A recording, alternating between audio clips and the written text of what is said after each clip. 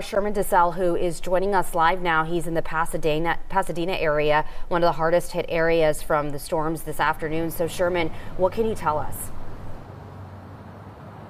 Hey, Rashi, it actually took us a lot longer than it normally would if power was on and lights were working to get to this area of Pasadena. We're right past the intersection of Vista and East San Houston Parkway. We started looking right along the service road and we started seeing some damage along this service road. The traffic is backed up. So if anybody comes towards this direction, just know things will be delayed quite a bit.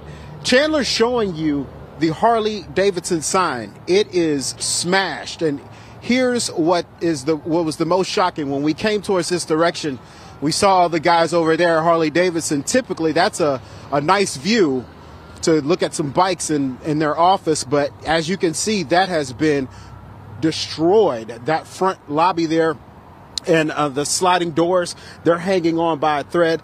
And look over here, pan to the left. Chandler is going to show you the row of motorcycles that are right there. For the most part, I mean, those are Harley, so they're built pretty tough, but I would imagine that there's some type of damage with the accessories that are on top of it. But even this part of the building, the San Jacinto Harley Davidson building, that's been rocked as well. The entrances are all jacked up. I showed a thumbs up to the guys to make sure that they were okay.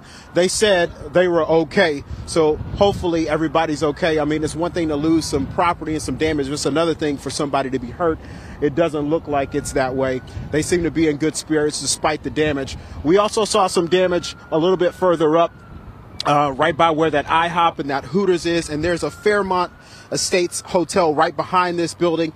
We've seen some damage on its roof. Again, we were trying to get to another location, and while we were going there, we saw this. So we decided to stop and just show you how much of the structure is changing. The further we get down into this area, we start seeing more debris, more stuff on the roads. So again, this is the San Jacinto Harley Davidson. Got hit pretty bad, but luckily it looks like everybody's okay. We'll try to get a little bit further down and show you what we can see out here. Back to you.